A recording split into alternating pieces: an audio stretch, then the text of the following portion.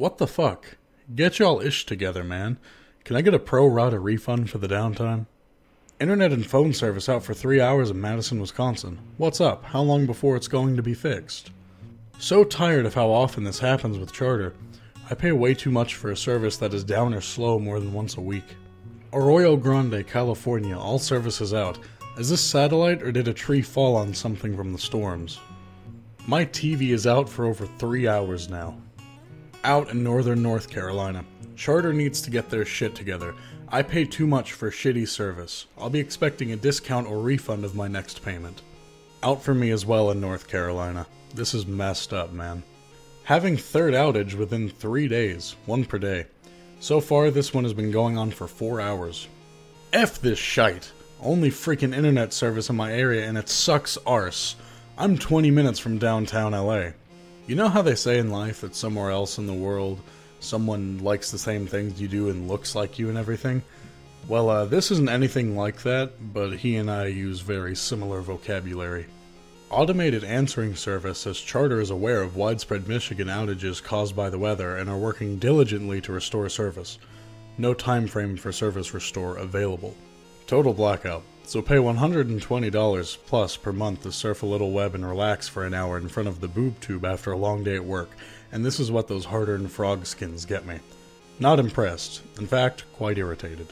Internet, TV, and phone down in Fenton, Michigan for the last few hours. Very, very windy out is my guess for problems. I am having problems with Charter Spectrum as well. They may be issuing some refunds or free service this month for the inconveniences caused by these outages in Greenville, South Carolina. OMG same. Greenville, South Carolina. 1 outage per day for the past 3 days. This is so annoying. Every outage lasts for hours. This is the third HD box we've had that has gone bad within the last 6 months. Really? Our old box works just fine. So what's so great about HD if it doesn't work? And customer service barely speaks English. I'm not sure if this guy knows that this isn't the place to be complaining about that, but I am completely fine with it.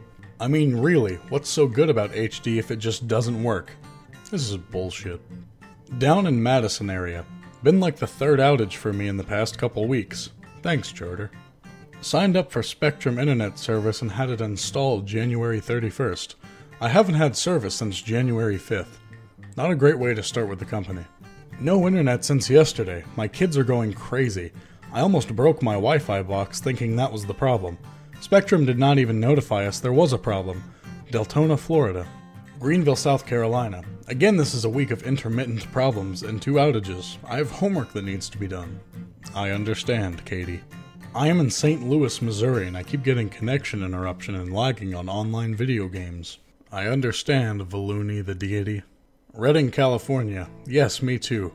Uber frustrating. My neighbor's house is underwater, but my charter still works. Reno, Nevada.